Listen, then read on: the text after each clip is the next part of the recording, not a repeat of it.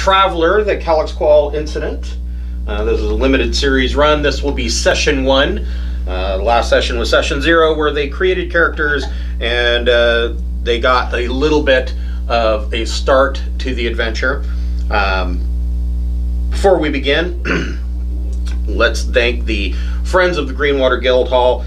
The first on the list, if you're watching on Twitch, you can scroll down, you'll see some tiles there. Those tiles link to these sites. If you don't see the tiles, click on my profile image and they will pop up. The first on the list is TNC, that stands for Talon Claw. They make beautiful wooden tabletop gaming accessories like dice vaults and dice trays. Their new dice tray actually has a slot in it that will hold their Council of 7 dice vault, and the dice vault has a magnetic seal on it and keeps your dice all nice and tidy. They also make beautiful DM screens, and they are now, I don't know if they're prototyping it or if it's a proof of concept, I'm not sure, but they are in the process of making a gaming table, which I would be excited to see. And they have a full line of cutting boards, so if you like to serve meat and cheese trays while you are gaming, this would make an excellent addition. One of their sets has map artwork on the cutting board from the artist Devin Rue, so you'll want to definitely check them out. Next on the list is Speechless Bard. She makes wonderful leather products such as covers for your core rule books, and she has a full line of dice bracelets. Popular one is the Pride bracelet, where every dice on the bracelet is a different color. And she does all of that handmade. It is all hand stitched, hand painted, etched, the whole thing. So definitely check her out. She does wonderful work. And last on the list is the Fable Beard Company. Fable Beard Company makes beard balms, oils, butters, co-wash, and beard wash. Each profile, scent profile, is a different fantasy character. For instance, right now I'm still working my way through my holiday stash.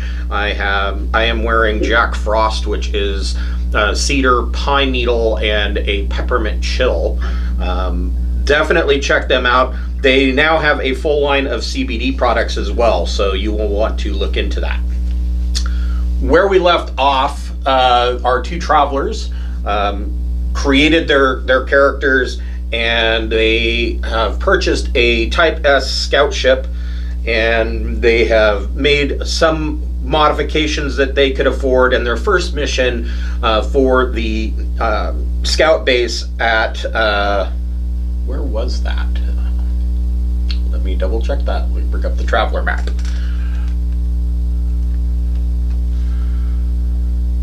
The scout base at Heratis sent them on a mail run. So they jumped from Heratis to Prime, and then jumped from Prime to Chachiwalideque, and they got paid a pittance for the small amount of mail that they brought, a couple of data canisters full of mail messages for the populace of Chachiwalideque. The planet is mostly water. I would say probably 90% water. I don't remember exactly what the percentage is, but it is an ocean world, except for the polar ice caps. Any of the land that does poke up through the surface is rocky and very small. The largest archipelago on the planet is where the Class B starport is. And while they were in the starport, they decided to get rooms at the resort that is off of the starport, and they were contacted by a woman in the world government. Let's see, she is Alice Colzane, the senior assistant to Deputy Minister of Off-World Liaison, and she hired them because the world government has a project that they are doing called the Calixcuel project.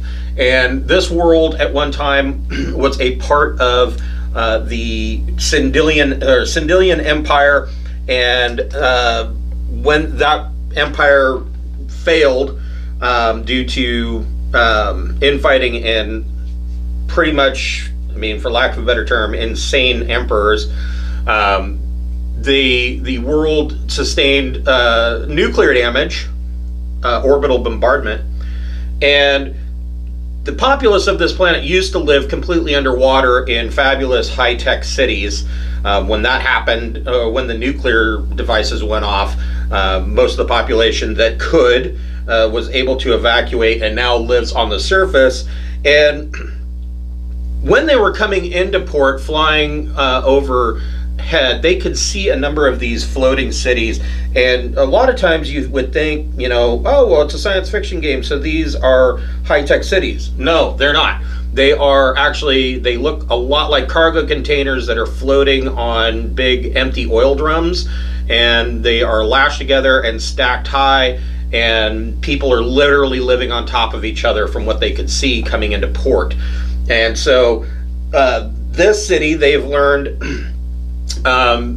it was a nuclear detonation went off underwater and caused enough damage for the occupants to flee in the distant past, probably close to 1,000 years ago. However, it is able to be rebuilt and salvaged.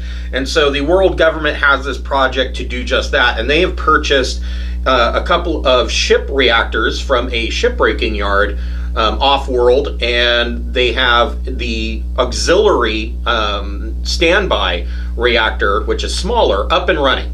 And right now the city is underwater. The base of it rests at 1,100 meters under the ocean, and this reactor is running. They have close to 200,000 people in the city that are working to rebuild it. However, the main reactor is not online, and the company that they hired to put in these reactors got them put in, and then just before they got to the point where they were going to turn on the main reactor, this company bailed. And so this reactor sits, and they don't have anybody on world that is capable enough of getting this thing running. And when the liaison found or heard that the travelers were in system aboard their ship, the Obi-Wan Jabrobi, the liaison contacted them with pretty much with the idea that, oh, you guys fly in a spaceship, so you know about reactors. Hey, we'll hire you to go down there and fix this thing. And if all it requires is for you to smack the damn thing with a spanner, then so be it. Do that, and we will pay you to do that. And they agreed that they would pay, that the liaison of the world government would pay them 100,000 credits each. So a total of 200,000 to go down there and fix this damn thing. And if there are extenuating circumstances, they will get paid a bonus as well. So the rub of this is the question that is going to be asked here. You can purchase just about, well, a lot of things in the starport. The starport there is a commercial outlet center here that you can buy. If you want to buy engineering toolkits, for example, you can do that. Also, there is interstellar ordnance located here that specializes in weaponry. Mostly they specialize in guns for the naval or mercenary forces. However, they do have a section of personal firearms for the discerning customer. Now, having said that, the planet has a law level of 7, which means you're not allowed to bring anything bigger than a knife and maybe a stun gun out of the port. How you want to deal with that is up to you. So, I mean, like a possibility could be, you know, you go to, hold on here, let me grab this other book. You know, let's say you go to Interstellar Ordnance and you buy,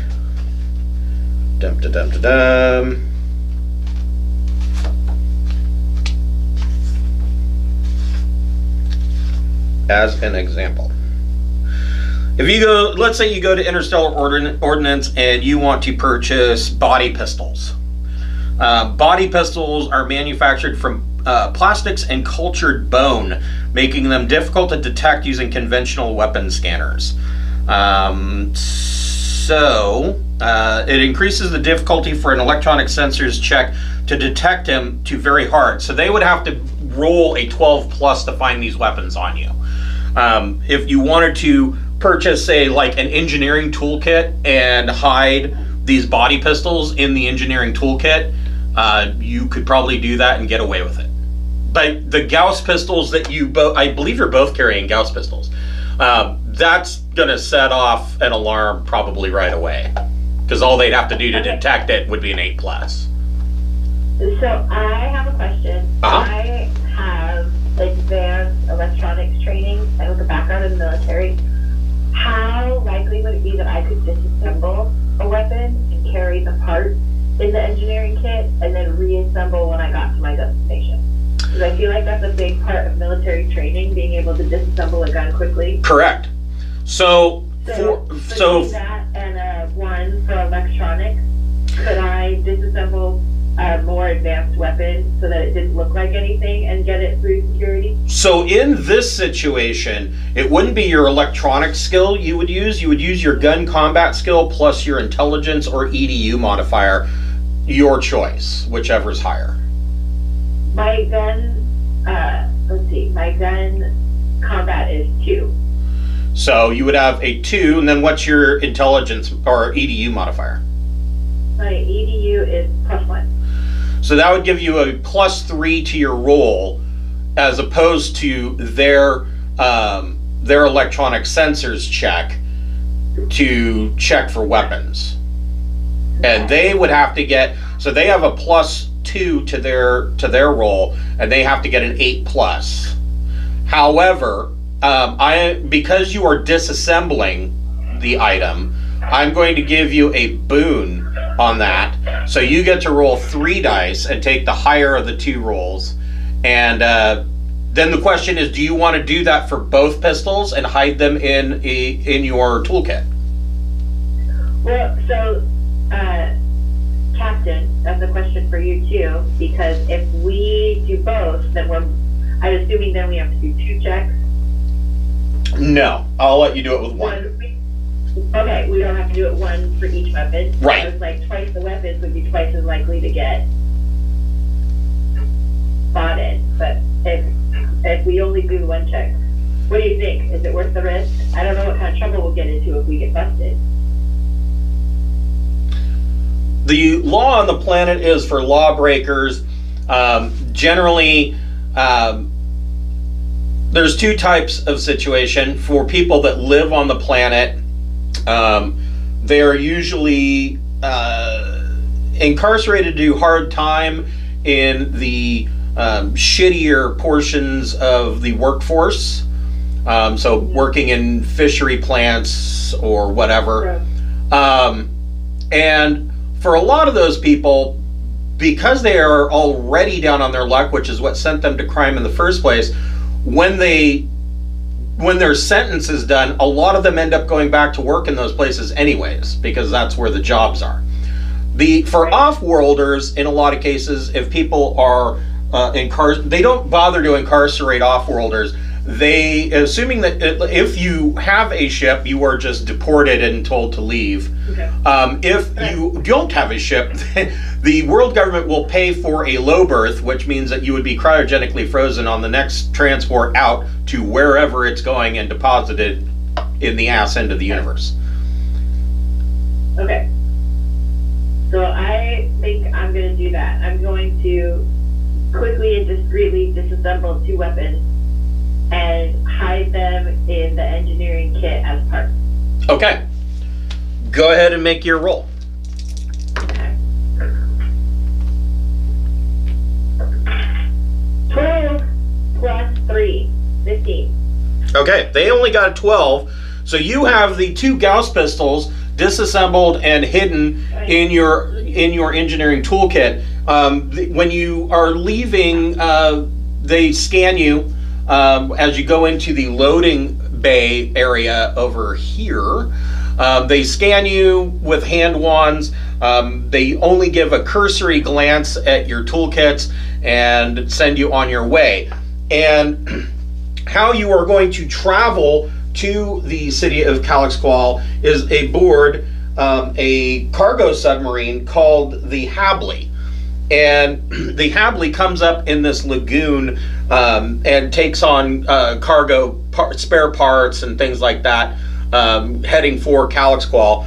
And an older gentleman, the captain of the Habley, a Captain Joseph Brimley, who looks like, let me see here. Really? Does he have diabetes? He's got the diabetes. Actually, I think, yes, I do. This is the good ship Habley.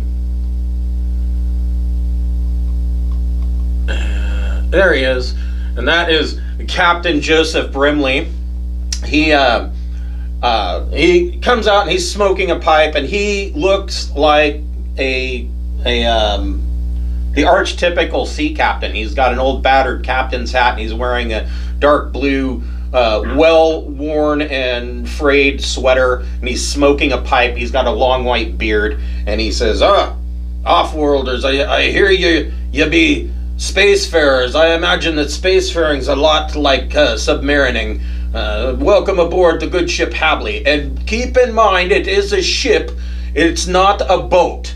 And he points to a life raft in a survival kit on the side of the con tower, and he says, if you'll be looking for a boat, there's one right there, and you're welcome to it. Welcome aboard the Habley.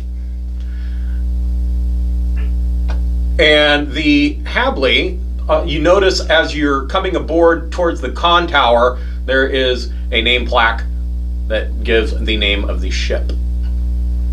Cool. Now, it will take about a week to get from the starport to Calixcuel. During that time, the Habley will be traveling at a cruise depth of 500 meters underwater. Coming from a scout ship, the captain ushers you aboard. You climb down into the Habley. Coming from a scout ship, you're used to cramped conditions. You just started with the scout ship, so maybe you're not used to that cramped of conditions, but it is tight in there. This is even more cramped, and the Habley has a crew of 30. You are given a couple of racks in the bunk area, and the Habley quickly loads their cargo and gets underway. The captain invites you to dine with him that evening. You would like to discuss your experiences as spacefarers and compare them with his knowledge of being a submariner. Great. So, I'll happily accept that invitation. okay. So during the meal, you come into the captain's dining cabin, and it's him and the first mate, and the two of you, and their lead engineer, and it is a fairly nice dining cabin, well worn. There's a very nice wooden table that clearly has come from off-world, because you haven't seen a single tree on this entire planet, and they are serving, of course, seafood. Not the best seafood, but he's had the ship's cook break out the higher end food for guests, which means that you're actually getting real seafood as opposed to the normal staple of the populace, which is like a seafood paste, which has been described as the most soul-crushing food in the entire galaxy. But you're actually having, fillets and a shrimp-like deep fried prawn thing that they have on the planet. And everybody sits down at the table and he says, "So, have you seen much of the galaxy? I admit that I myself have not been off world ever.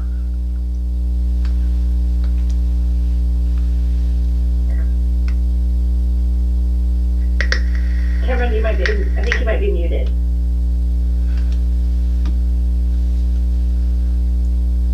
Yes, I was. I spent 4 years as a wanderer in space, so I'm sure I have many tales from that. That's probably true. Are the cramped conditions aboard the Habley similar to your ship? Is what similar to our ship? Oh, this ship? Yes. Yeah.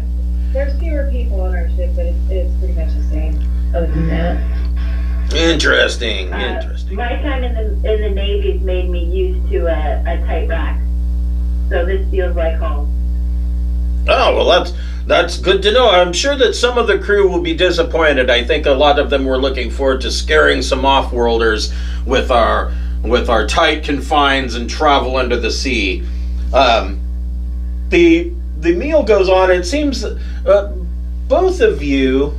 Hold on here. You know, it might help if I had a list of skills. That's something for me to add to my wooden DM screen from Talon Claw. Let's see here.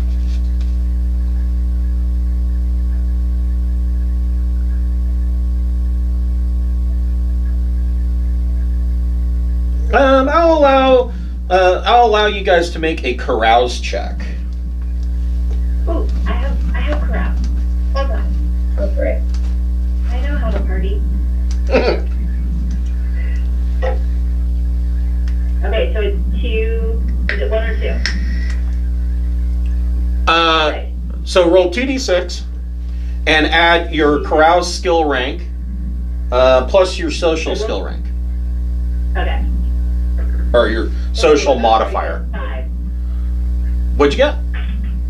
5. Okay. That was 2d6 plus my carouse is 0. Okay. And then my social is +1. Okay. So you got a total of 5. Okay. I got 7. Not very good either. Well, perhaps not, but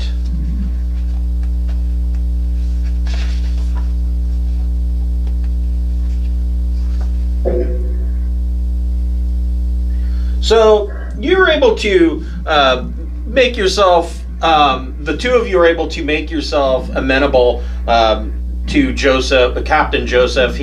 Captain Brimley seems to respect you. He may not be your friends, but he definitely respects you for what you do, and he's able to draw parallels between what you do and what he does. And after about 3 days, Captain Brimley comes and invites you to come up to the con tower. The Habley, to the observation deck.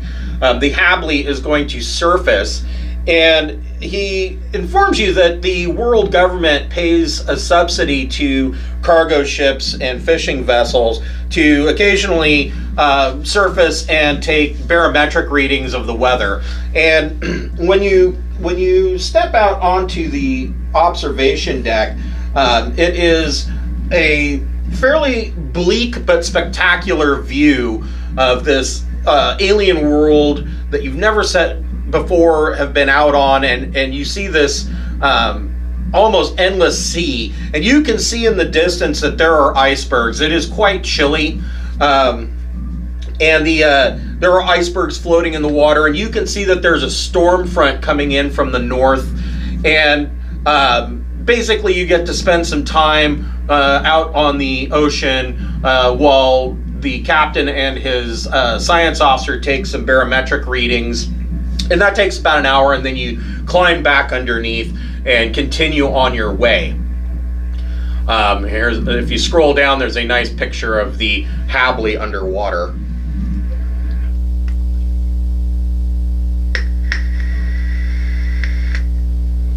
Cool. About another 2 days, and you can feel the sub start to slowly descend deeper.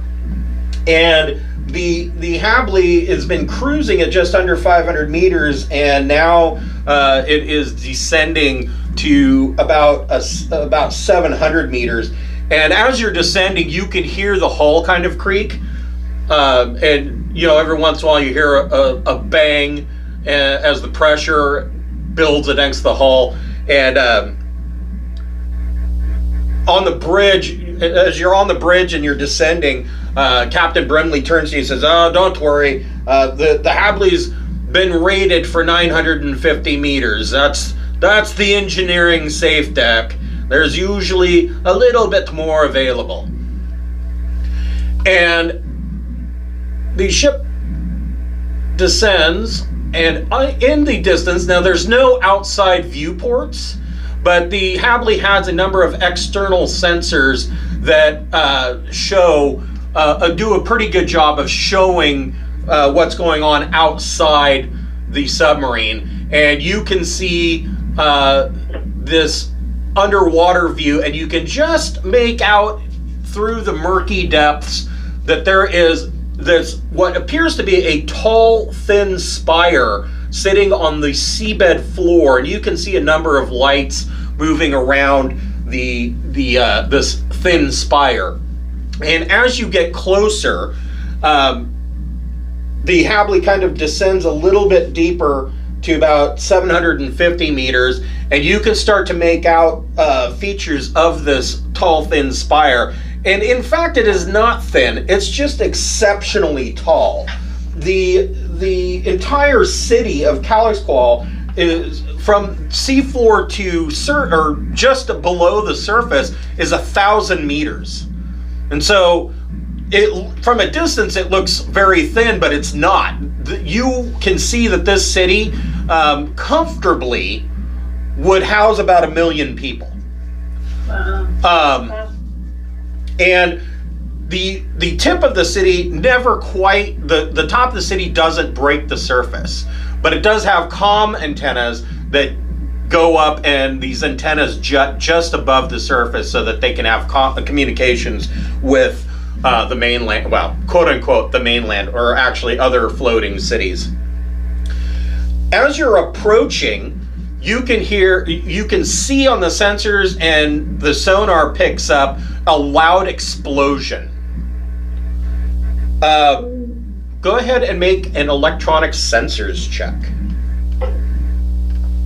Both of us or one of us? Whichever of you want is better at sensors can make it. Sensors? Yeah, I don't know. Is that just electronics or is that something else? It would be electronics. Oh, okay, I got a 1. Me too. You can both make a check. Okay. Ugh, no, just take. I'm gonna pick up some real dice because this virtual dice is not. Yeah, I am not a fan of virtual dice. Yeah, it's just some other stuff. Okay. Yeah, I failed big time. I only got 4. Okay, so you can see that this explosion went off, but there's really, as far as Ching Shi can see, there's no context as to what the hell just happened. Right. There seems to be an explosion of some sort.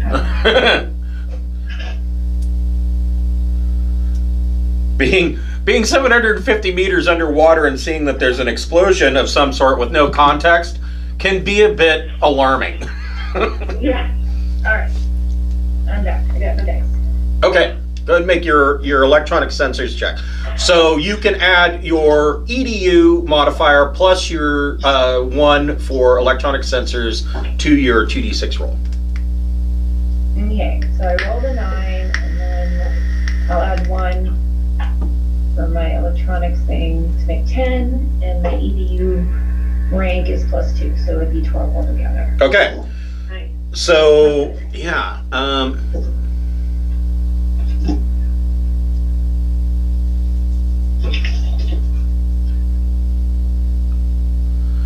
So you check the sensor and you're able to see something that Qing-Shi missed. And so you look down and you can see that this explosion goes off, and you can see 3 fairly large objects. When I say large, they're about half the size of the Habley. And the Habley, being a cargo sub, is, you know, it has a shipping weight of 110 tons. So you're looking at 3 of these things that are roughly 50 tons each moving away from this explosion. And Captain Brimley leans over, he goes, "Oh, don't have to be worried about that. That'd just be a squid bang." It's a squid? Is that what they said? He said the explosion was a squid bang. He says, here on Chachiwalitaque, we have a native life form called a pseudo-squid. They grow quite large. They tend to hunt in packs, and usually they leave us alone, but if we're running through their feeding area, it tends to piss them off, and they can sometimes group in packs, or they venture too close to the city, and they can be quite a nuisance, but they're not a big problem. We've kind of put together some personal protection torpedoes that we send out that causes a large explosion. It doesn't really hurt them much, but it dissuades them, and they tend to move away when that happens. Big plan. The Habley descends further, and it links up with a dock. And so, and again, if you scroll down, you will see the city of Calixcuel. The docking section is actually here. Or no, I guess it's about midpoint. So it is here in this inhabited zone. And as you're docking, as the helmsman is docking the Habley, Captain Brimley explains to you, he says, "Well, you know, we can't go any deeper. The main reactor of Calixcuel is way at the bottom. They have anchors. It's 1,100 meters down. We wouldn't be able to dock there for any safe amount of time. But they have some work subs that operate down there. I understand there's plenty of workers down there. The main inhabited section is far higher. We have the main dock here. The section above the inhabited zone is partially flooded and has not been repaired yet. The section below the inhabited zone is partially flooded and hasn't been repaired yet. There is a lower work area, and then the reactor on the ocean floor, or really just below the ocean floor, is where this main reactor is sitting. And in which case, that's where they want to send you, all the way to the bottom. So the Habley docks, and you can hear a large bang and then like a grab on, and you can hear the hiss as the cargo airlock locks on, and the bay doors open, and it cycles and then empties out all the water in the main airlock, and then it's safe for you to depart. And as you come out into Calixcuel, you are greeted by a throng of people. Most of them are wearing like work jumpsuits, but a couple of them are dressed rather well. I guess you could say it's a uniform, but they all have a patch on their shoulder that looks like this patch here, which is the insignia of the city of Calixcuel. And you meet this gentleman whose name is Sinclair Krenoff. He is quite young, but he is the administrator of the city. And all these people, the workers and everybody, as you step off the ship and you're carrying your toolkits, they all treat you like you're visiting ambassadors or dignitaries. You are hot shit because you're going to get things running, and everybody is excited to see you. And Administrator Sinclair Krenoff, he comes up and shakes both your hands. He says, "Oh, welcome, Chin Chi and Captain Smith. Welcome to the city of Calixcuel. We've set up a small buffet for you, and we have a meeting area set up so that you can meet everybody."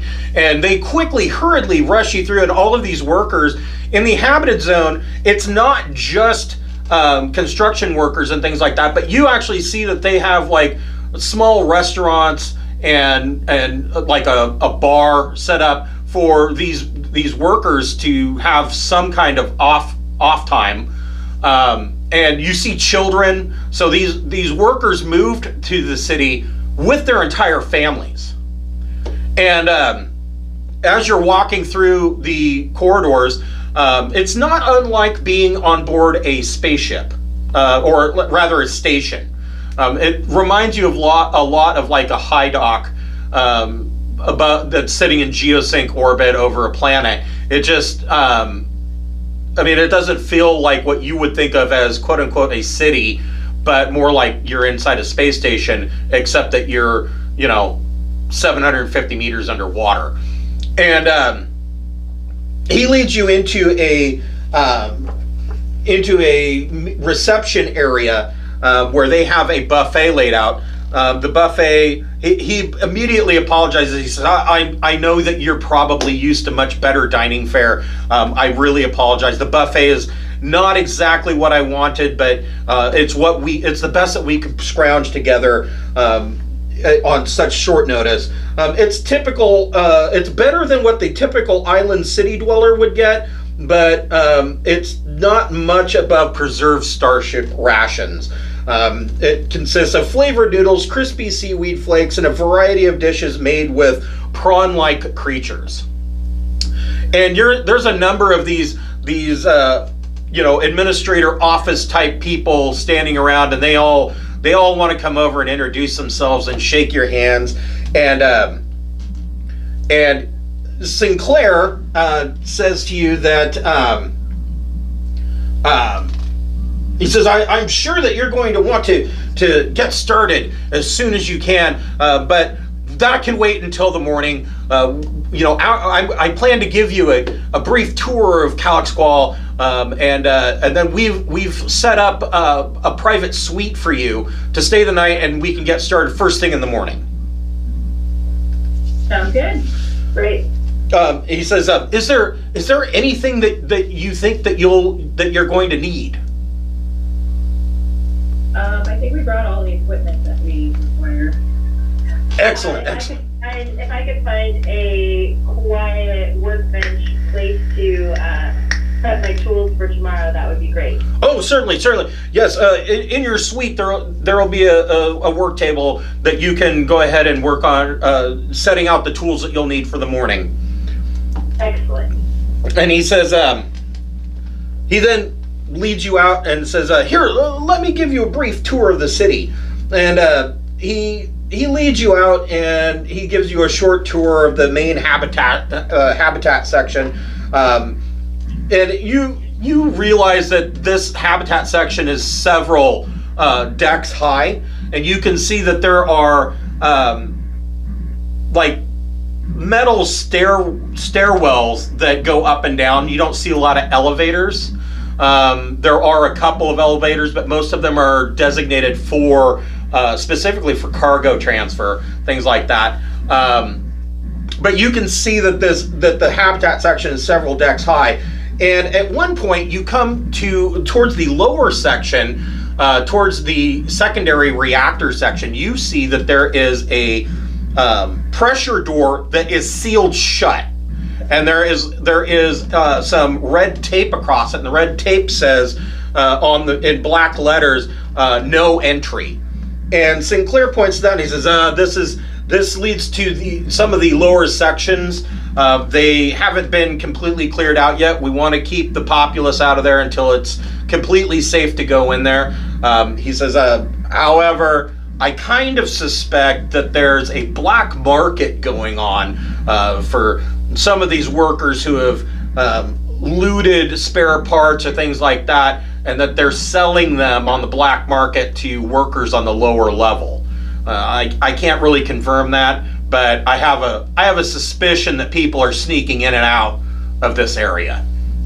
He says, but not to worry, we have everything well under control. And a black market of any kind in any large city is going to be something that you just can't get around.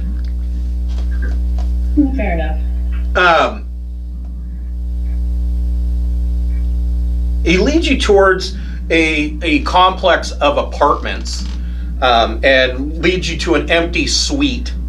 He says, these have been cleared out, and this will be your suite for the evening. As you're coming towards the apartments, you see that there's a little girl, and she's holding a cat. And she comes up to both of you. She says, Are you the engineers that are going to get the city working? Sure are. And her cat, meow, the cat's looking at you, and she says, I'm so excited. She turns around and runs off with her cat. And he opens the door to your suite, and it is like an apartment suite with 2 bedrooms. And in the main living area, there is a monitor for TV kind of thing, and then there's a small workbench there, and a small kitchenette, and then 2 rooms. He says, all right, here's your suite. Have a good night, and I will see you first thing in the morning, and we'll get started. We'll get cracking on this main reactor. I am so excited.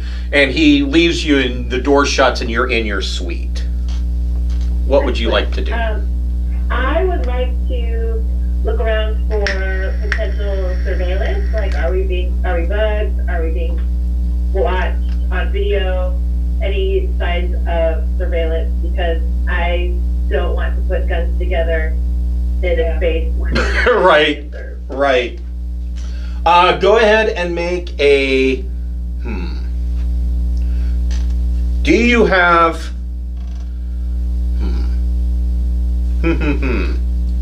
That is a very good question. I know. Did you bring any kind of scanner or? Let's see here. Let me see. I think I might have something. Let's see. Gadgets and essentials. Some sort of sensor. I got some scientific kit, Geiger counter. Would a scientific kit have something like that? You might be able to put something together with a scientific kit. Let's see here.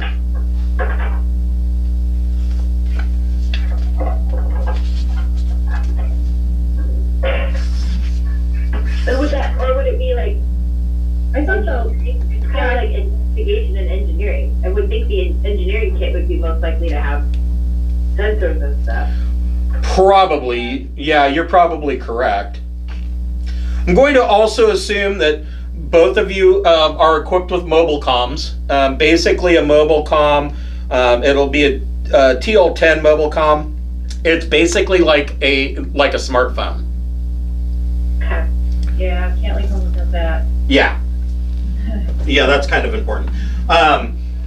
Let me double check something here. I want to make a medical investigation about why everyone's so damn chipper. Well, they're so chipper because, well, I don't know, a medical investigation would work, but you can make a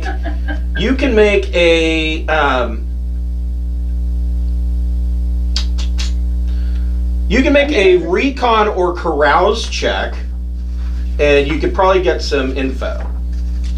Okay. And then I'll persuade some person. They're about to turn into reavers. They're all about to turn into reavers. Oh, I got snake eyes. That's not good. Okay, I didn't learn a damn thing. Here we go. I got 11 this time. So, Ching Shi, I'm going to say that you have on you a EM probe. Okay. It detects electromagnetic transmissions. It can be used as a diagnostic tool when examining equipment or when searching for hidden bugs or devices. Nice.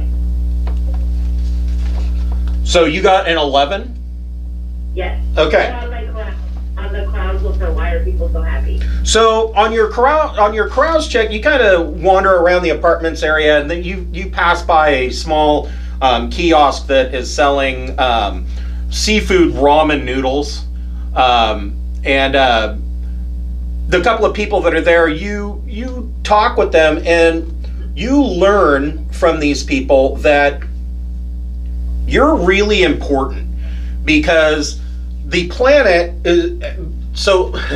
Calixcuel has a population of over 10 million people, almost 11 million, that are crammed onto these floating wreck heaps of man-made islands that are made out of cargo containers that are living on top of each other. So, and there's no land. So the people of Chachiwalitaque are severely crowded and there's an overpopulation problem. And the world government, so this city, Calixcuel, was originally rated to have 1 million occupants living comfortably. The world government plans to put between 2 and 3 million in here. And yeah, the city of Calixcuel will be overcrowded, but they'll be far more comfortable than they were living in these floating cities.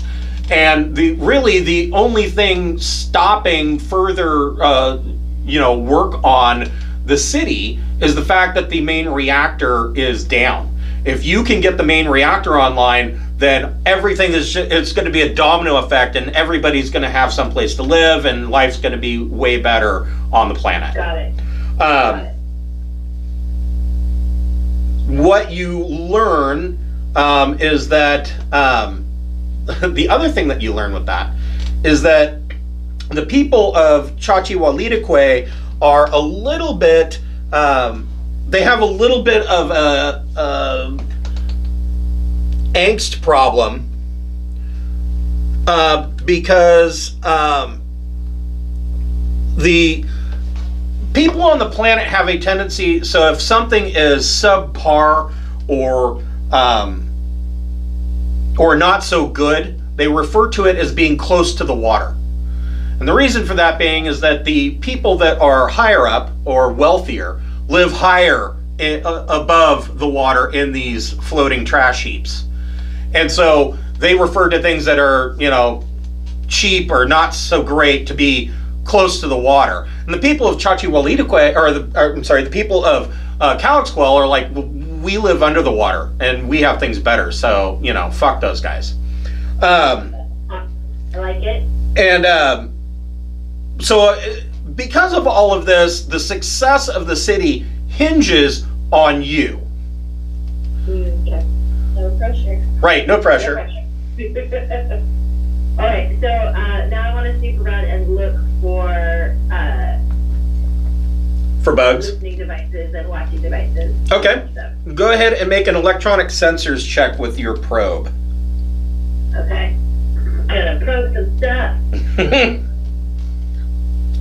So it's electronics plus 2d6. Is there anything else to add? You can add your EDU modifier.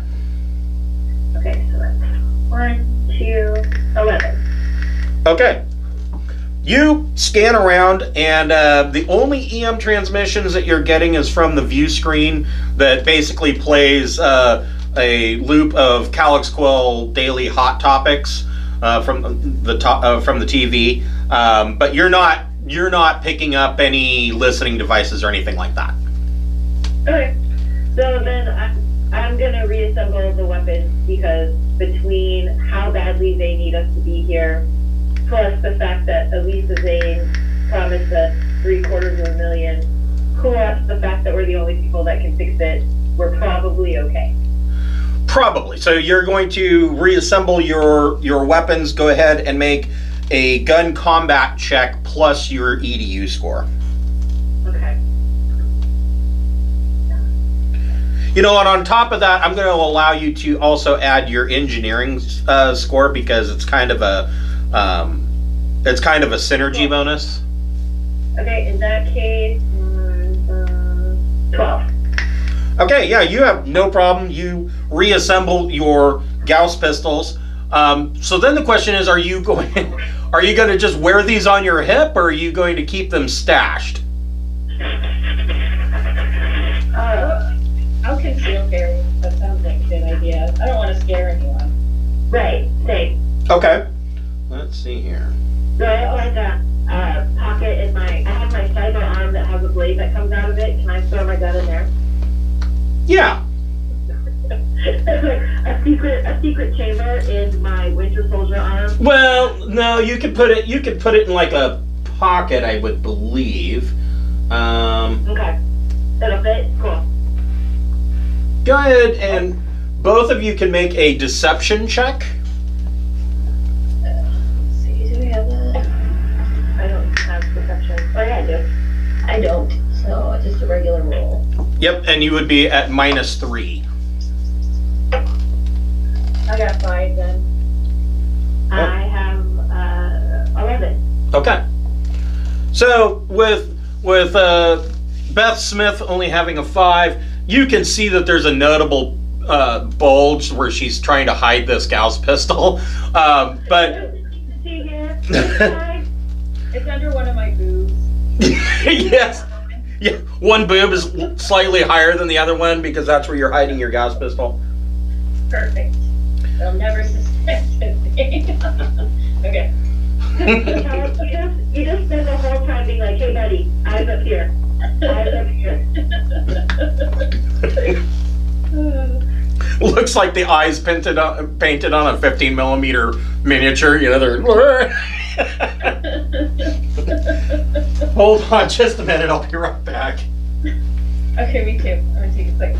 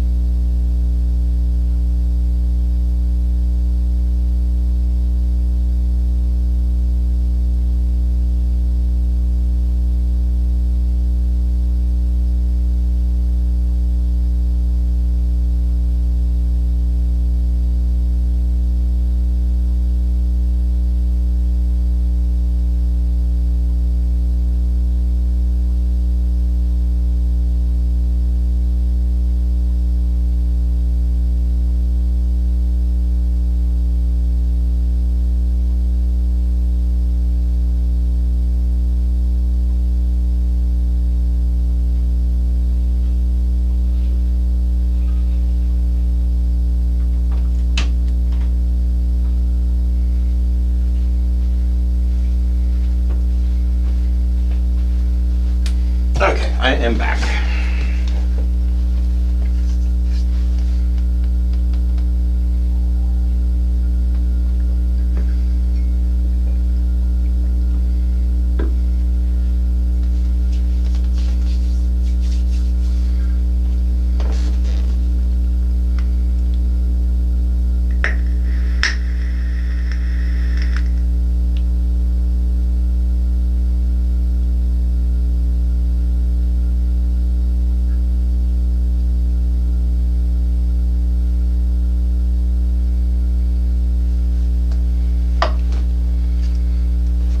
Yeah, when you guys go with a concealed carry, you don't mess around. You're carrying around a couple of electromagnetic auto pistols. Machine pistols, really. Alright, I'm back. Obviously. Okay. Okay.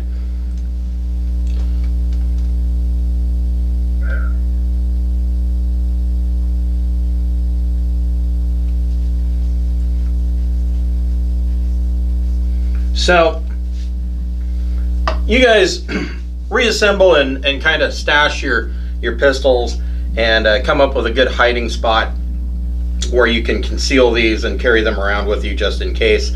And you kind of bed down for the night, and you're only asleep for a couple of hours when you are awoken by a bang, and you can feel the entire city kind of shake. And the power flickers, and then you get red emergency lights. Red means scary. Red means scary. Gotta get up. Gotta get up, grab the tools. Okay. Alright. Let's go for the administrator and see how he's administrating. So you open the door to your suite to go out into the apartments area, and people are running in a panic all over the place. Are they yelling fire? No. Running around. Nah. No. Maybe. Nobody's yelling fire, but you see everybody. There seems to be no cohesion on what they're doing. Everybody seems to be doing something different. But all of them appear to be trying to grab whatever they can and get it all together, like they're prepping for an evacuation. Well, I guess we should too, because that's a good sign to. Yeah, I'm gonna trust everybody else, I guess. Or, it's like if we don't pack up the stuff and it gets destroyed, then we can't fix anything. And if we do pack it up and it's no emergency, then we really lost nothing. So, let's haul our equipment and stuff. Which direction? Okay, so I think you're on the right track with looking for the administrator to find out. There's got to be like a science crew that we saw on the tour. There must be people there, mechanics there, whatever that we could look for, because if people are getting ready to evacuate, that seems like probably a mechanical problem. All right. And fail. So I agree, let's pack up the stuff, but then there must be a engineering department or something we can find. Yeah. All right. So with the throngs of people all moving about in random, it takes you about a good 30 minutes to get to the administrator's offices. And you get to the main area, and just as you're coming in, the alarm klaxons have now turned off. The lighting is still red for emergency, and you come in and you see Sinclair Krenoff kind of directing people around. Both of you make an intelligence check.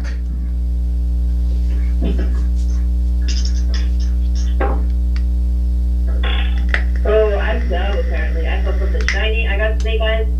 Oof. You is 4. Oh wow. Yep, that's an average failure. I have legs. That's what I noticed. I rolled a 9 and my rank is +2, so it's 11 altogether. So, Beth Smith, you notice that the directions that Sinclair Krenoff is giving sound suspiciously like a low-key preparation for evacuation of the entire city. He turns around and notices you and says, "Oh, I'm so glad that you're here. We're experiencing a major crisis. It seems that 3 pseudo-squids attacked a cargo sub named the Nilla. And the Nilla, these 3 squids, we've never seen them quite this aggressive, but all 3 of them attacked the submarine as a pack, and one of them got twisted up in the rear screw and just got mashed, which caused the Nilla to be unable to rudder, and it rammed into the habitation zone right around where the secondary reactor is. It is the squid, because of the collision with the city, the Nilla ruptured the front of the cargo sub and fell to the bottom 1,100 meters and is resting nose down on the floor of the sea. And the squid are feeding on the dead sailors that were in that forward compartment. We've got reports that there are maybe perhaps a dozen crew members of the Nilla that have survived, but there's no way to rescue them, not with all these squid around. And worse than that, the habitat zone has suffered rupture and is now there's some leaks and water is seeping into the secondary reactor, and we're not fearing a reactor explosion so much, but all that water is going to take the reactor offline, generate a lot of steam, and that steam itself could cause an explosion. So we are in dire straits. All right. Are there people working on the leaks currently? Is anybody directed over there? There are attempts to try to repair the leaks. Because the citizenry is panicking, it's difficult for the work crews to get to where they need to be. And quite honestly, if the secondary reactor goes out, the pumps that are pumping the water out are going to fail. Really, right now, our only solution is to get the main reactor online. Okay. I wanted to ask Qingxi if like any of their psionic powers could be used to help with the squid situation. Ooh. I don't know. I don't know if I have Aquaman. I really wish I did. So I have telepathic, telekinetic, and aware. So telepathic, you're being a telepath. It's not like you're really going to be able to contact the squid. I mean, yeah, you can, but what you're getting back is a completely alien intelligence to you. They're not sentient so much. They are intelligent, but they're not sentient. Great. What about, so if wherever they're attacking, I mean, are they attacking the entire base, or are they just attacking the reactor? So, these squids seem to be really pissed off.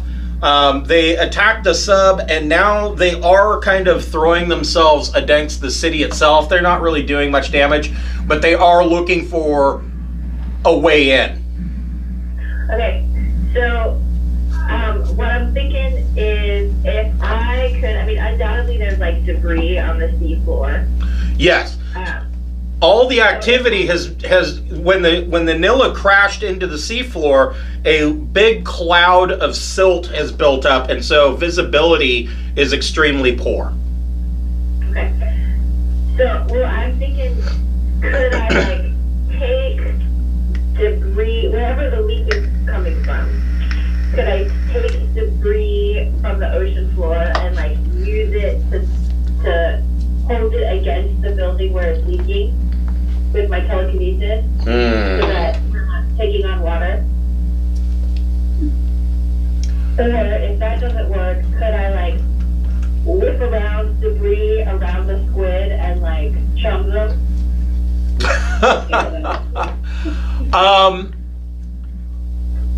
I will allow you to attempt either of those. However, it is going to be a fairly difficult task. Hold on here. Okay. Let's see here. I mean, I may not be possible because I only have 4 points. Yeah. Well, I mean, I do have a couple of doses of drugs to improve my situation, but so for your psionic range to get the debris, you'd be looking at very long range, which is between. Oh no, it's further than that. So that is going to be. You would have to make a 12+ roll to grab the debris using psionics. So let's just go work on the reactor. yeah, let's try it.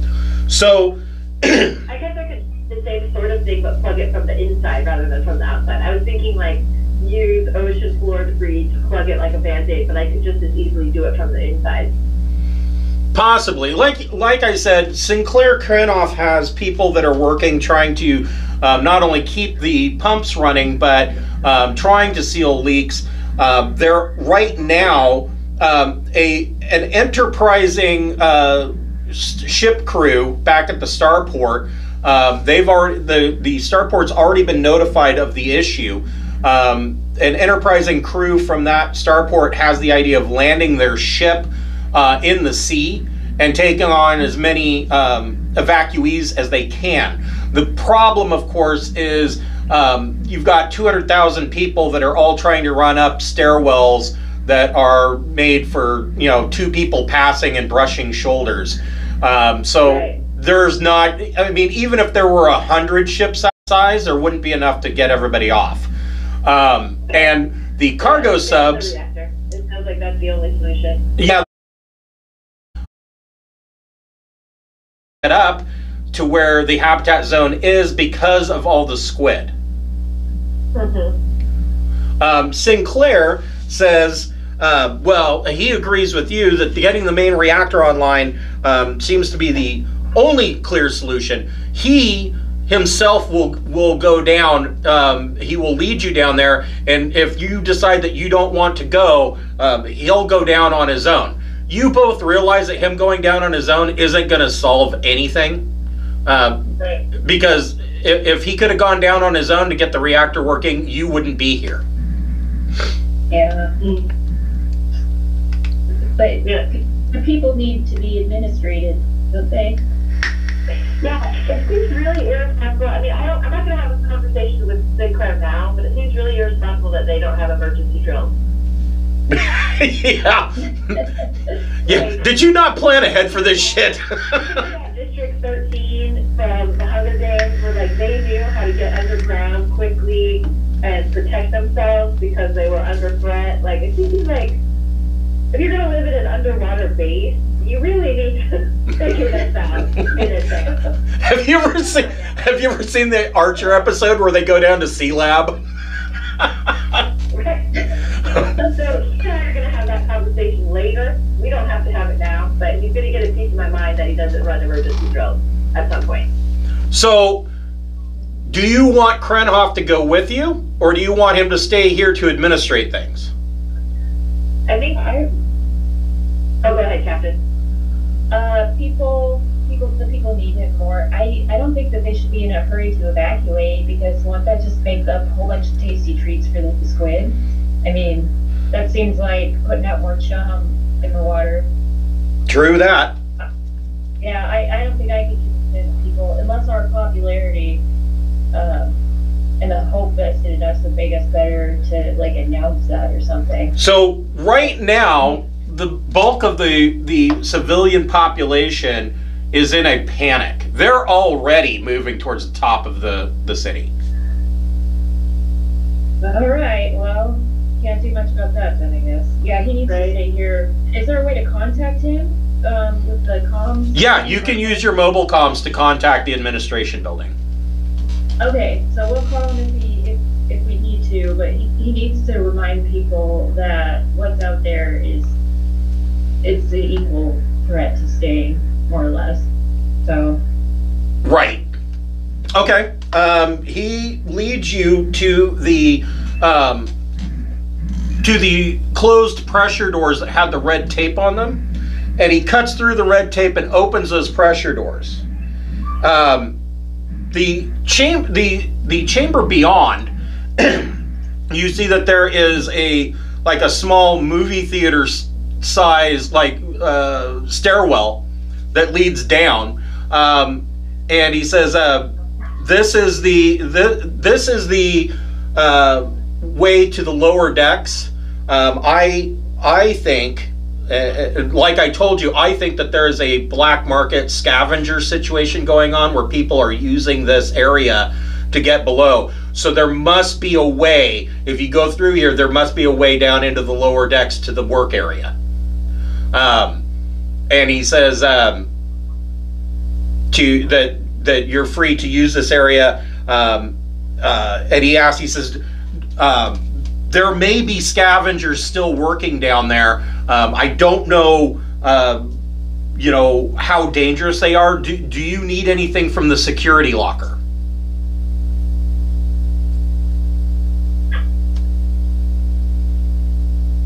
Cam? Cameron, are you muted? Yeah, I am. I'm sorry. Okay. I was thinking like a knife and a stun gun, like the things that we're allowed to have, and that wouldn't decompress or cause like a leak if we fired them off, you know, kind of thing. So he has. He doesn't have a stun gun.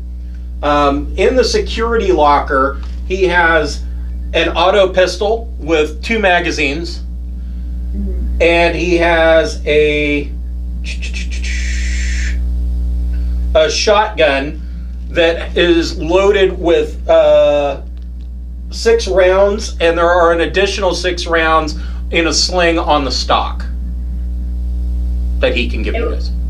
It'd be hard if this place is kind of big. If we're pointed away from the exterior wall and we fire a shotgun, is it scatter shot or correct? The other, yeah, scatter shot. It is, and the auto pistol. The reason why they have an auto pistol and a shotgun for security purposes is because both of those weapons won't have enough to actually puncture the pressure hull. Okay, all right. I'll take whatever Chin-Chi does not want. I love the shotgun. Okay. Okay, I'll take the pistol then. Okay. So you can. So Ching-Chi, under your weapons, you can add a shotgun. Good. It is TL4. Wait, hold on. Hold on. I'm not this organized. Okay. Shotgun.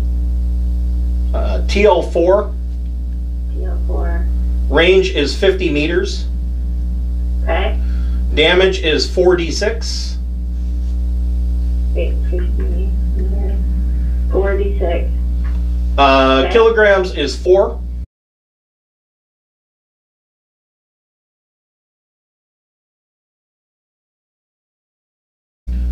And for Beth Smith, the auto pistol is TL6.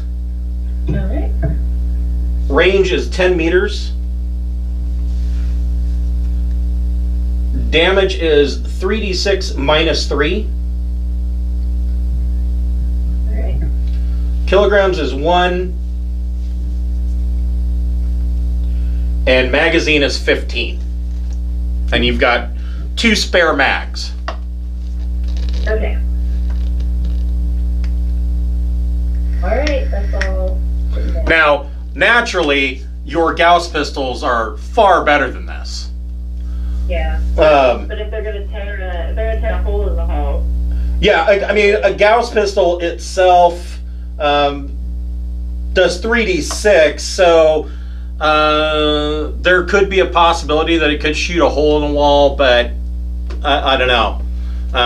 The benefit of the Gauss pistol is, of course, auto 2, but that's it. You know, you're not probably going to run into that many where you have to spray and pray. So. Okay. I think we're ready to descend. Now, do we have like for lack of a better word, like scuba suits? I mean, we have back suits for space, but if we're working on the reactor and it brings a leak, I mean, So we're gonna die from the pressure anyway. I mean, you'd have to use the the pressure will. The good news is the pressure will get you before the the drowning does. okay. But he tells you that there are. If the vac suit puts up with the vacuum of space, maybe it wouldn't smush us into butter. I don't know. So he tells you that in the work zone, the lower work zone, there are atmospheric diving suits, and most likely what they call VDO or very deep operations diving suits. But he does not suspect that you'll have to go outside. You know, but those will be available in the lower work zone. Okay, because yeah, he doesn't expect us to need to go outside, but he also has never done an emergency drill Correct. Down, so I don't think he's very smart. Yeah, I'm not going to pay much attention to what this asshole says. If the diving suits are available that night, then I don't have any questions. Yes, there are suits available. Cool. And as you're moving to the sealed off area, you see this evacuation notice on the walls. And where did that go?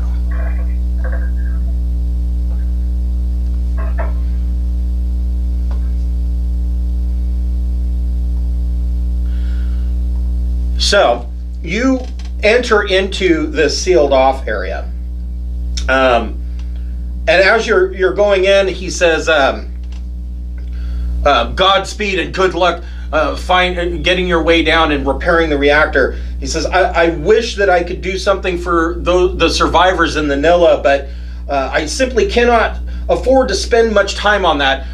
We've got hundreds of thousands of people that need to be dealt with right now, and I can't afford to spend any time on, you know, a dozen people that are trapped in a damaged submarine on the ocean floor.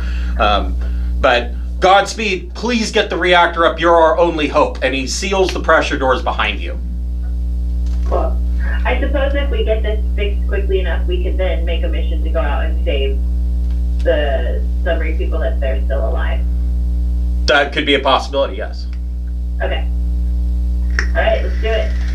So, as you're moving through this section, it doesn't appear to be as damaged as what you were expecting, because you were told that everything beyond these pressure doors is damaged. But you make your way down the stairwell to the next lower deck, which on their computer diagram shows as being partially flooded, but you're not seeing any water. Lighting in here, what lighting there is flickering, but you notice immediately that several of the light fixtures have been taken apart.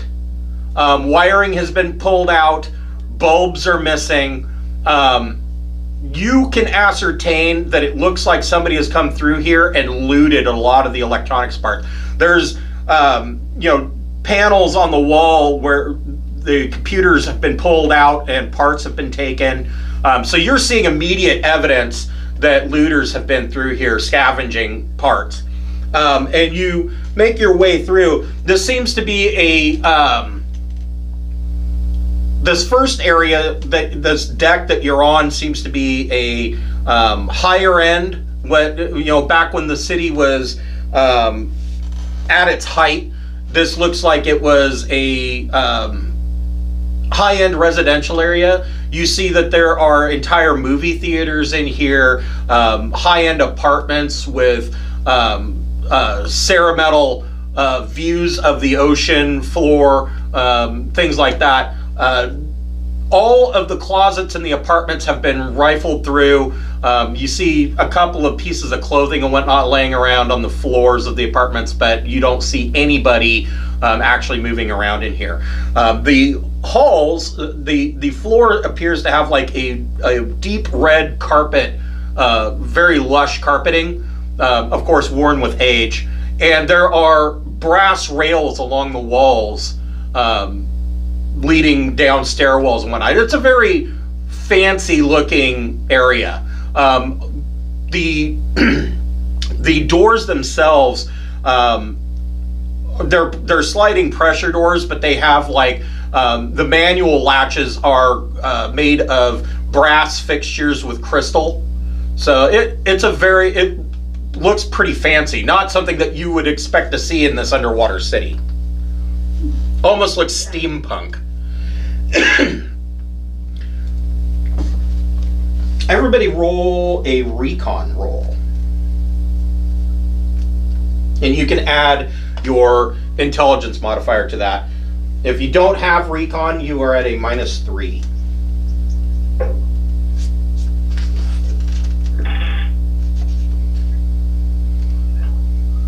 Six. Okay. And it adds up to 10. Ooh, 10's pretty good.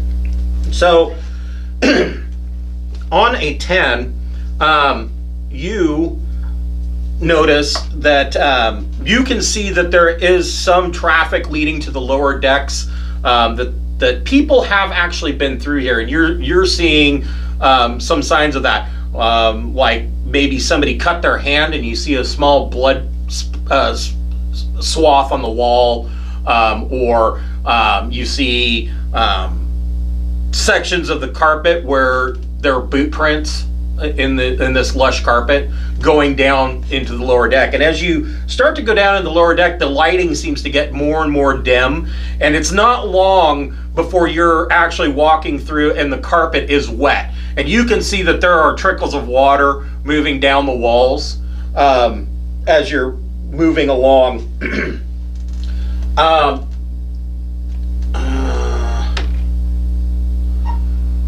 Ching Shi, Yes. make an intelligence check.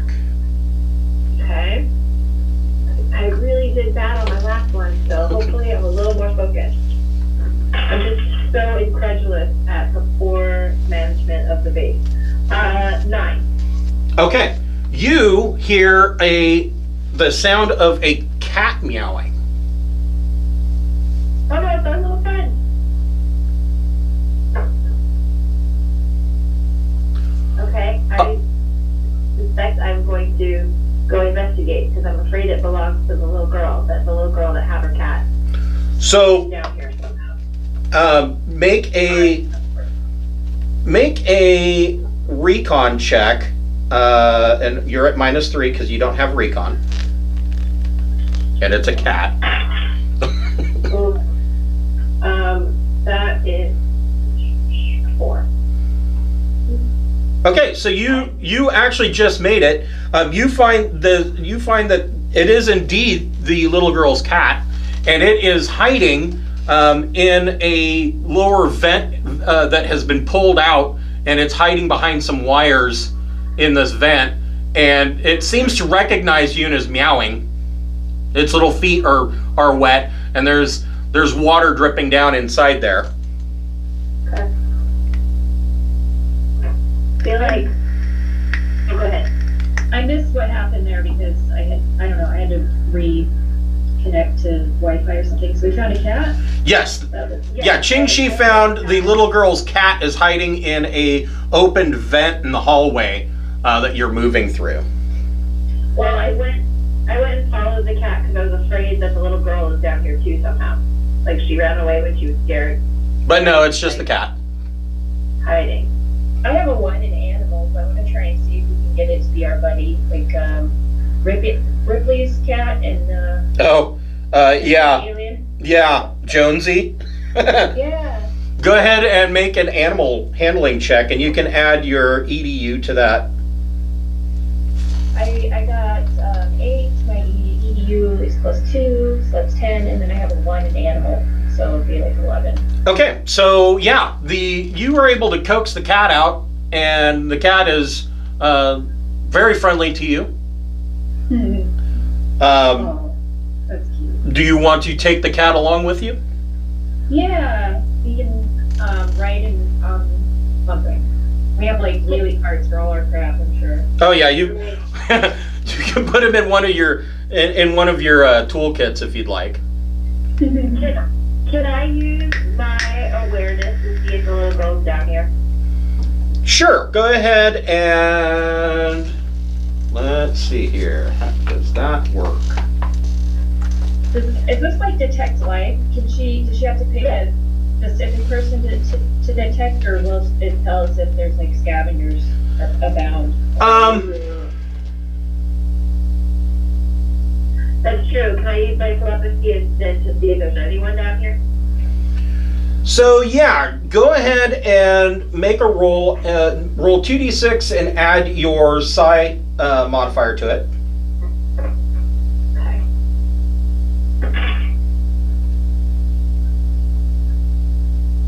Modifier. It might take me a second to find it. So that's 9. So you do not detect that the little girl is down here. Your guess is that the cat, in all the confusion, probably ran away. Okay. However, you are detecting, your life detection does pick up that there are other people down here. Okay. So I get, in that detecting people, are they panic like workers, or are they sneaky like looters? Is there a way to know the difference? That would be a different skill. Let's see here. Let me look at life detection. So life detection, it will distinguish between intelligent beings and from bacteria or unimportant animals in the area. It functions best at detecting intelligent minds. So you detect that there are people, and that costs you 1 psionics point. If you want to, Time to start taking some drugs. juice up.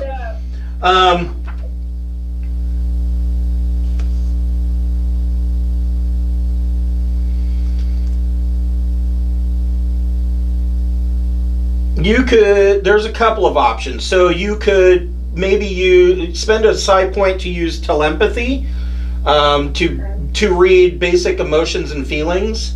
The other thing that you could do, you could spend 2 psionics points and try to read surface thoughts.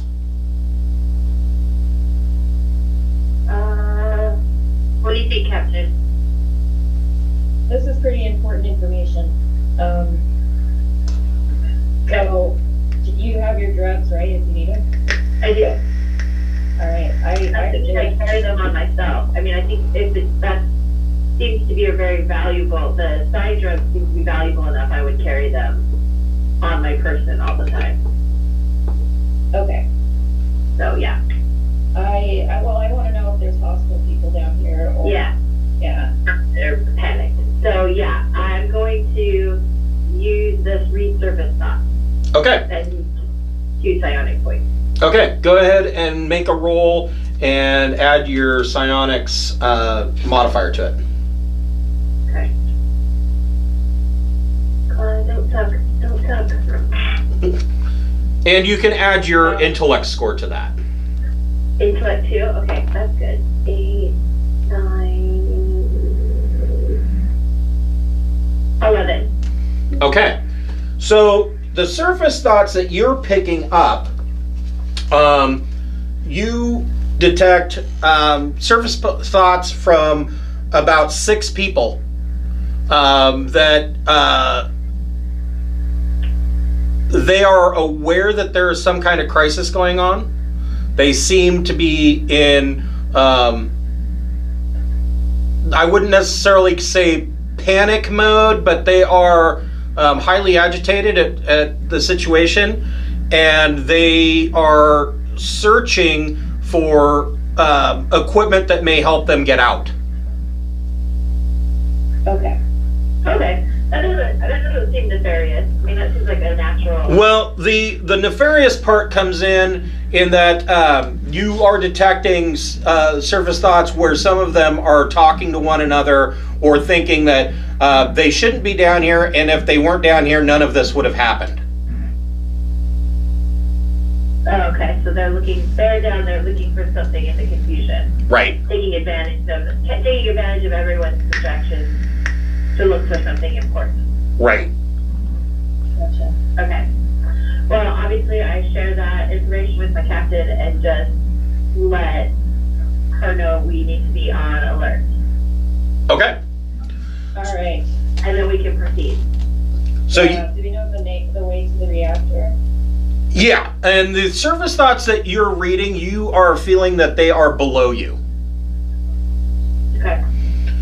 So you descend further, you and your cat, you descend further into the restricted section, and it doesn't take very long before you are moving through, the carpeting is no longer just wet, now you're moving through ankle deep water. Okay. You've descended a good 2 or 3 decks, And it seems that the partial flooding of this particular area is getting worse and worse the lower you go. That makes sense. It isn't too long before you come into an area and you can hear voices up ahead, and at this point the lighting in here is now dark. You're moving with your own flashlights. There's a flashlight attached to both to the barrel of the shotgun and to the auto pistol.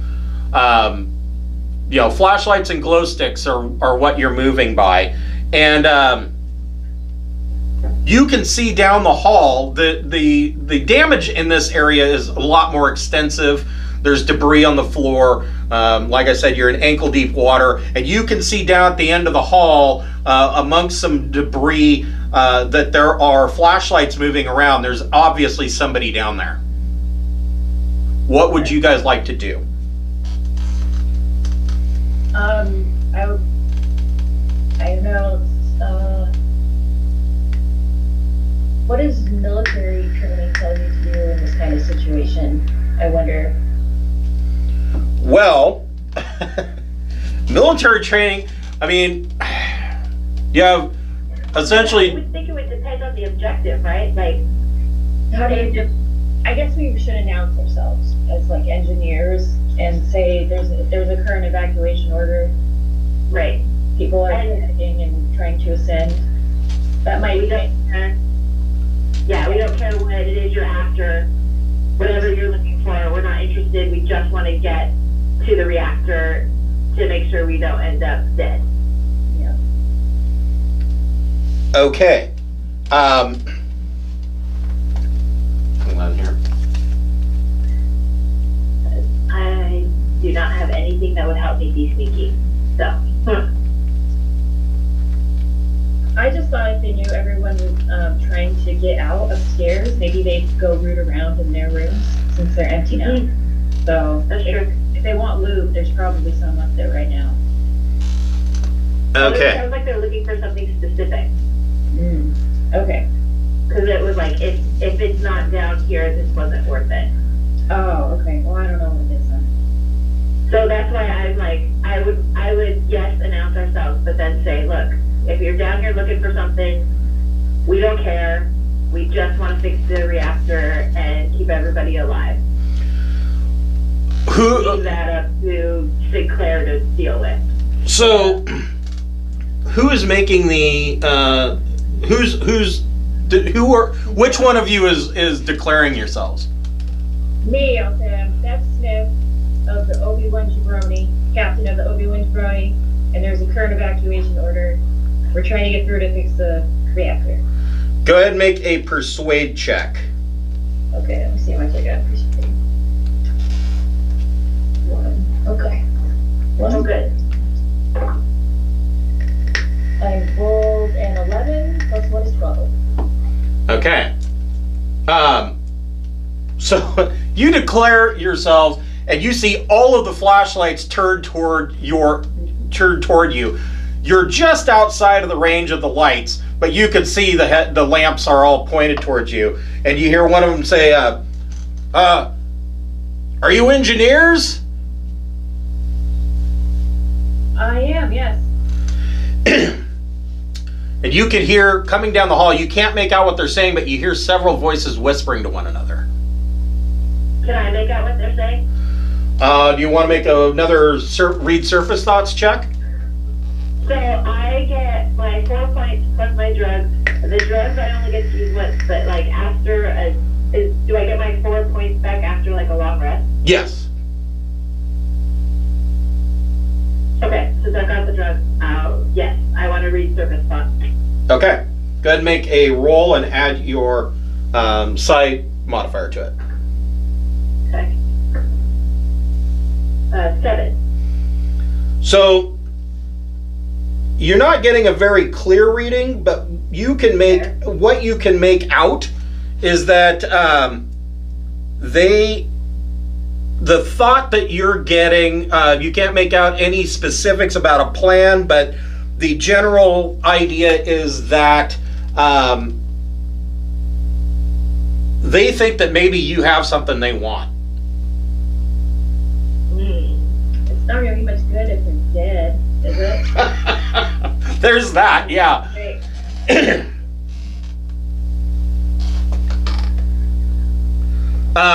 They respond. Hold on a second here.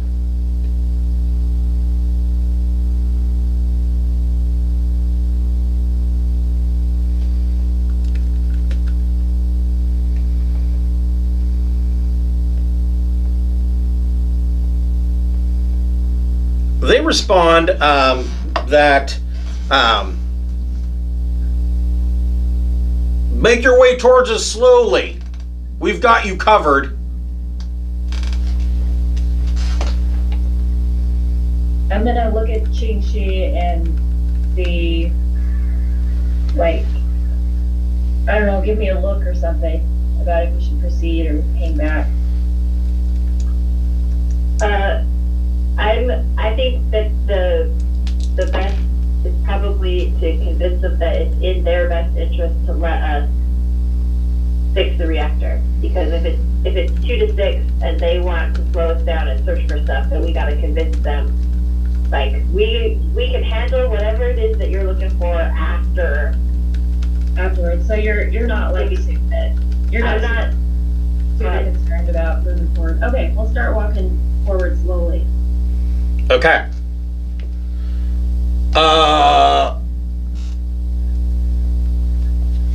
You start to slowly slosh your way through the water towards them, and you hear, "That's far enough.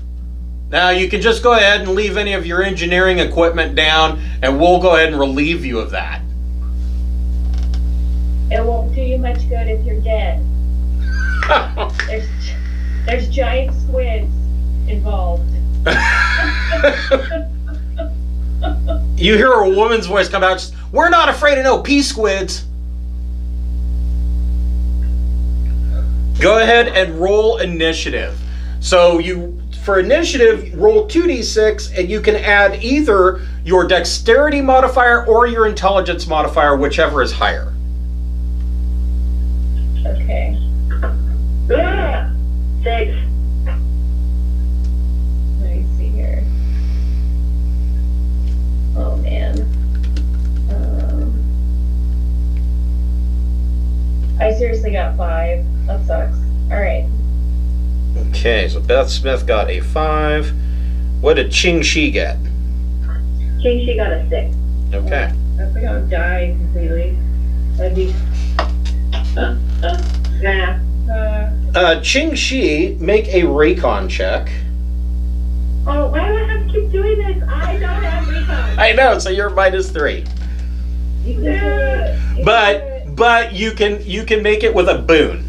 So you can roll 3 dice and take the higher roll. Okay. Oh, thanks, because it went from a 7 to a 12. You see 2 of the flashlights ahead of you go out. Okay. Like they're using the darkness to their advantage. What do you want to do since you've seen this? So, before we really get into that, hold on a second. And I will explain actions in a combat round. So, this works very similar to, it works very similar but more fluid, very similar to D&D 5th edition. So, on your turn, you can perform a significant action, or you can you can perform a significant action and 1 minor action. Movement is considered a minor action, so it's not its own thing. Or you can forego doing a significant action and perform 3 minor actions. So examples of significant actions are, of course, attack. You can make a melee attack or a ranged attack.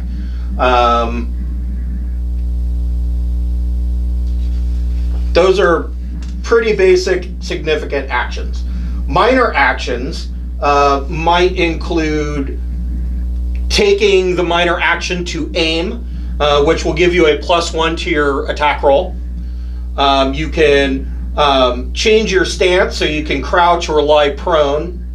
A minor action would be drawing or reloading a gun, or you can do movement.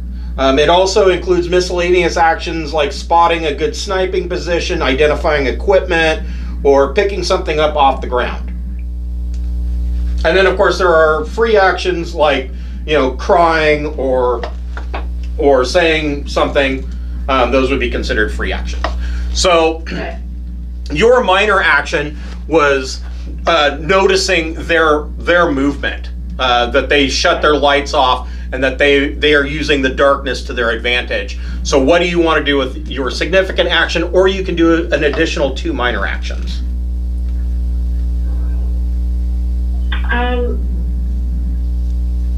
I feel like I want to take a couple of minor actions just to get to a defensive position. Okay. So, making sure that no one can sneak up behind me by backing into a wall or corner.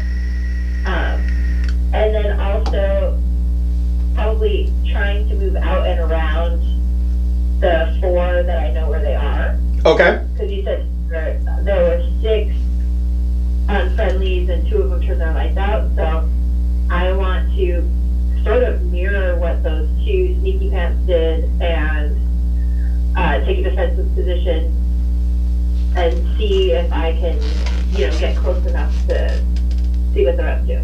Okay. Hold on here. I have something for this. Awesome.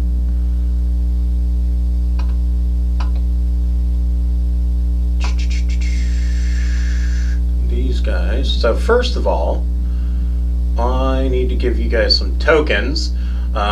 I don't have any decent traveler tokens.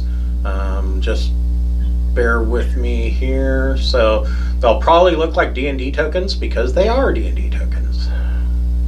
That's fine. I'm excited enough about this that I'm looking at Fiverr for getting a cartoon drawing of my space pirate. I'm glad you are enjoying this. I love Traveler. No doubt about it. It makes sense. It just feels less clunky than 5e. It is, to be real honest. It really is. I feel like sometimes with 5e, it's and if there's a full moon, you get to add these points, but if you do it backwards while saying the alphabet, you can add 3 points, and then it's too much. Yeah, that's not uncommon. I'm gonna say this spell by hopping on 1 foot and. If you're facing south, then. I don't understand. This is awesome.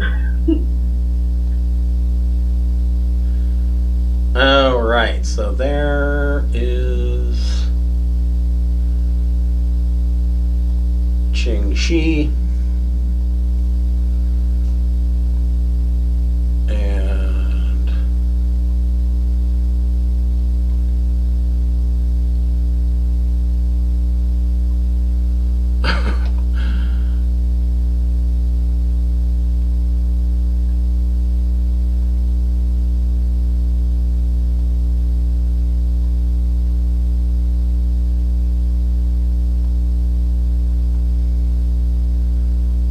this will be Beth Smith.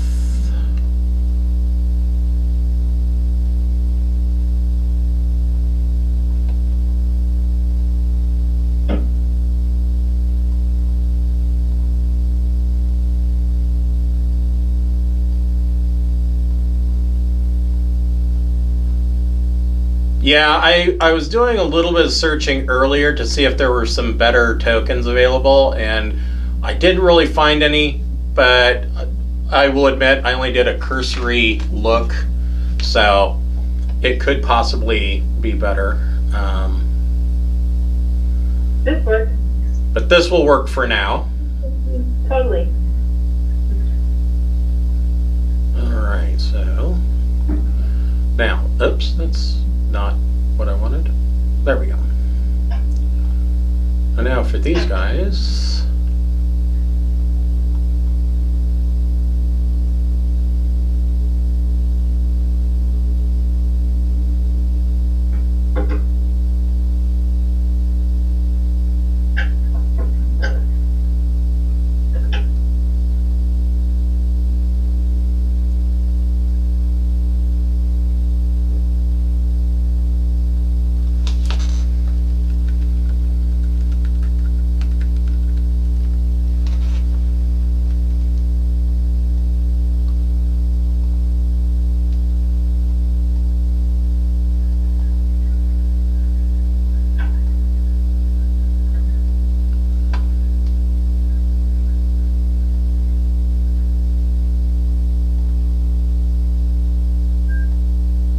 These guys are dropping so incredibly huge, but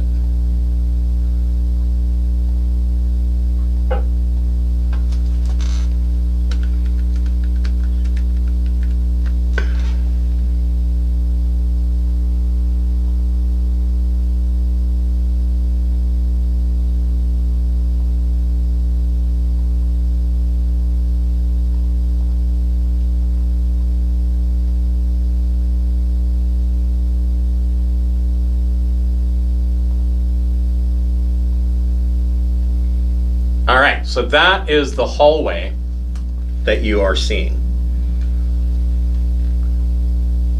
So Qing Shi, I would say if you're taking cover, you're like in this little apartment building, kind of ducked behind the door, and that is going to grant you a cover bonus of, we will say, a +8 to your so it's a +8 that they have to the difficulty that they're going to have to use to hit you. So movement and taking cover was one minor action. What would you like to do with your third minor action?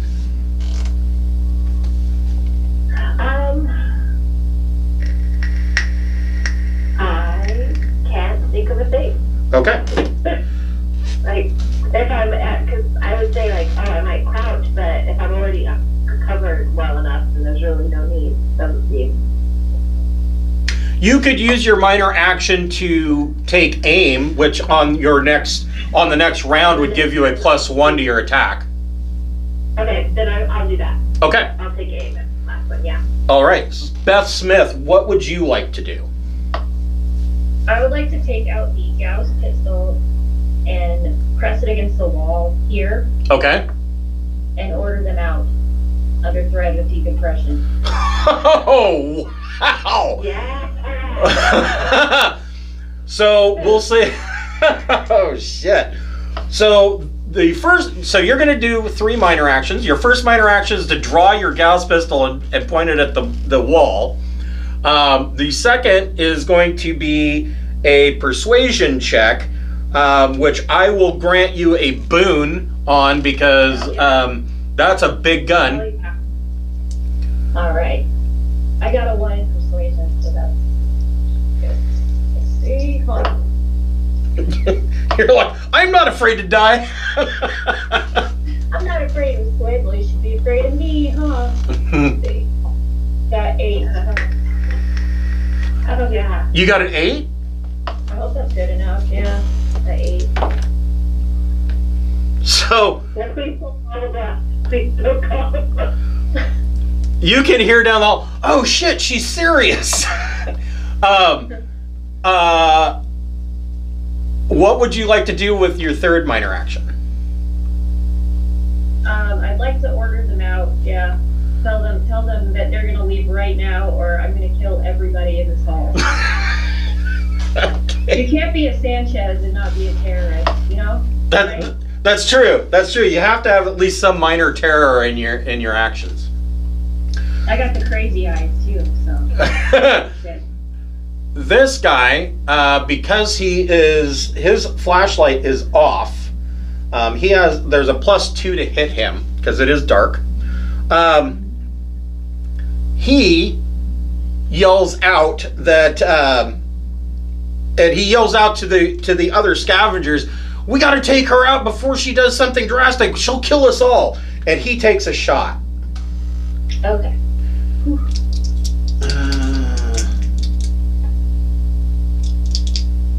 But he probably isn't going to be very good at it.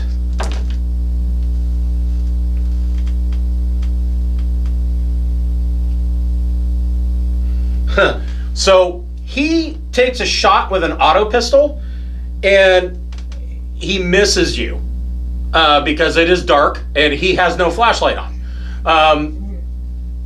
And then he moves and he takes cover behind here. This scavenger moves and takes cover behind here and takes a shot at you,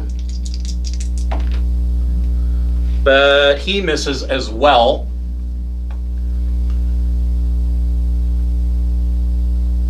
She runs and hides in here because she's a Nancy Pants. She opens up this well, no, she can't open that door, not quick enough. She backs up, and he moves here, and he will take a shot at Ching Shi, which probably is going to miss terribly because he's got to get a 16 or better, and he gets 5. So auto pistol bullets are ricocheting off of shit. Ching Shi, what would you like to do? Let's see. So I'm 8. I've already aged, right? Correct. So I'm gonna. So this guy has a +8 because he is covered. This guy has a +8 because he's covered. This guy here, on the other hand, you could drill. That's my target. That's who I'm going for. Okay. The one that's not undercover. So then the question is, are you shooting with the shotgun or are you shooting with the Gauss pistol? I'm going to have. I should have thought of it. I'm aiming with my Gauss. Okay. If that's not an option. Yeah, that's completely an option. I would put down the shotgun, so if I need it again, I'll have to just use my action to pick it up. But I'm about to go.